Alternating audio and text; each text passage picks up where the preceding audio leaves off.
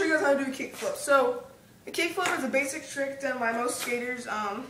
So you're going to first want to learn the ollie and shove and probably 180s. Just get a little bit more basic tricks in. But so you're going to have your feet in like an ollie stance.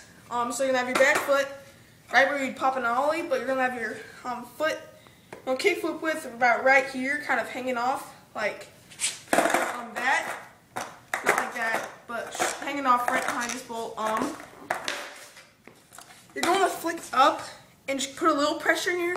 You're not going to push down because the board's just going to go to the ground and your foot's going to go to the ground also, so you're not going to be able to bring your foot back in time to catch it. It's going to do a little flick, just not hard.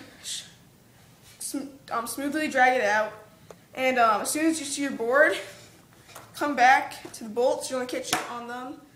At first, I would try this trick stationary, but some tips I'd say are when you're learning this, try different places with your foot because you don't want to have the same place because it's easier to get the flick that you're more comfortable with. So Spencer will show you some more skills.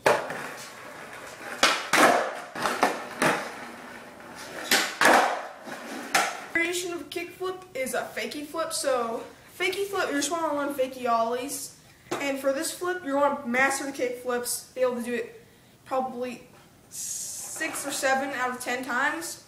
But you're going to start slow learning it, and then you're going to take your speed up. So you're going to show you something.